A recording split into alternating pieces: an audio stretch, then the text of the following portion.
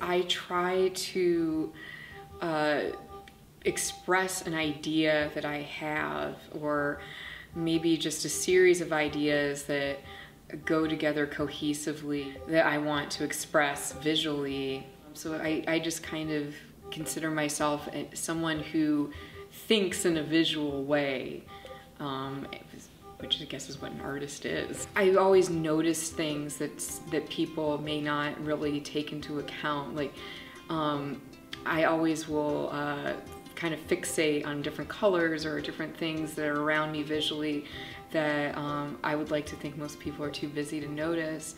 And as long as I can remember, I've been drawing and really fascinated, especially with color. And some of my earliest memories are drawing, especially drawing animals. And it was a way that I got noticed in school. It was a way that I could interact with other people and adults and students that were in my class and bring them pleasure and happiness through something I did. And so it was like a positive feedback loop for me that just made me keep wanting to keep doing it. And I'm still doing it. My style definitely draws a lot of inspiration from children's illustrations and cartoons, and video games too. It really influenced me quite a bit. I like things that are kind of upbeat and happy, but at the same time have maybe a little twist of sadness or darkness to them. So you have the kind of contrast of this seemingly whimsical thing with something that may be deeper, more powerful. And I love potentially making art that can be appreciated on different levels. I tend to be more inspired by the natural world and storytelling. I have done work in the past that was about my own personal experiences, but I currently am working on work that's about climate change and animal extinction that's being caused by human intervention with nature, essentially. If I had to choose one piece that I like the most that I've ever made, it probably was a piece I made in 2008, and it was a very big painting. It was probably 4 foot by 6 foot, and it was a painting of the last passenger pigeon ascending to heaven on a rocket of her own excrement, with a lot of buffaloes and wolves like looking on as she went up to heaven. And it's funny because that piece is kind of chosen the path of what I'm going to be doing for my thesis show as a graduate student. I kept thinking about how much I loved that painting and why I loved it, and I was like, well, why don't you continue to research animal extinction and try to do some other paintings that maybe have that line of thought behind them.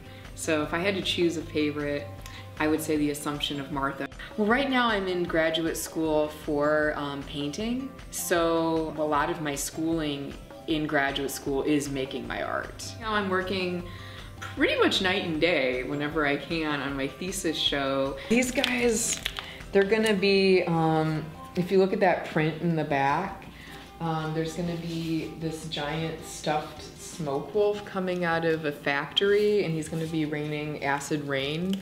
And the thesis show is called Orange Seas and Robot Bees, and it has to do with combining different animal myths with realities that we're facing right now with pollution, animal extinction, and climate change. So for example, I'm taking the story of Noah's Ark and having I made a series of 100 ceramic animals that are going to be marching along a 69-foot wall in the gallery towards a rocket ship that's going to be taking them away from the planet. And they're all animal species that are very close to extinction. And again, that kind of goes back to that painting I was talking about earlier, the Assumption of Martha, where the last passenger pigeon ascends to heaven. I have this fascination with where do animal species go once the last one is gone from this planet? I think as corny as it is, Athens is really pretty. You know, I just felt really, really happy with the natural environment down here and the town and everything.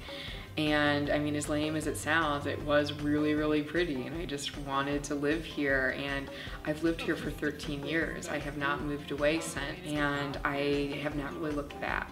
I do think Athens, without a doubt, maybe enhanced that innate interest in natural forms and animal forms quite a bit, because we are surrounded by nature here. This is one of the most biodiverse places in America, right here. My biggest achievement, probably technically, is having a solo show in Richmond, Virginia in 2010. I haven't done a lot of gallery showing as an artist. I have sold a lot of my art and I have shown a lot in Athens.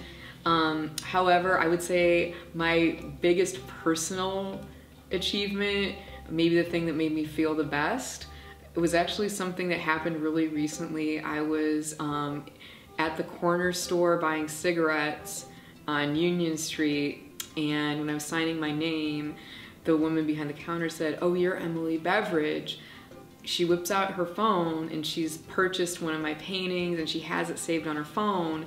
And then the man behind me buying cigarettes is like, "Oh, no way, I have one of your paintings too." So that actually to me was like this sign that I'm doing the right thing. I think going into art can mean two different things. It can mean trying to make a living off of being an artist, which is in many ways one of the most difficult things you could choose to do with your life, or you could think going into art as in wanting to pursue it because you have a passion, you have an interest. I don't think anything should stop anyone from pursuing a passion or an interest in art, but you have to keep in mind that it's going to be difficult. You're going to have to put in a lot of hours of work. It's not completely just fun and slapping paint around. There's a lot of thought that goes into it. There's a lot of dedication. There's a lot of frustration and failure.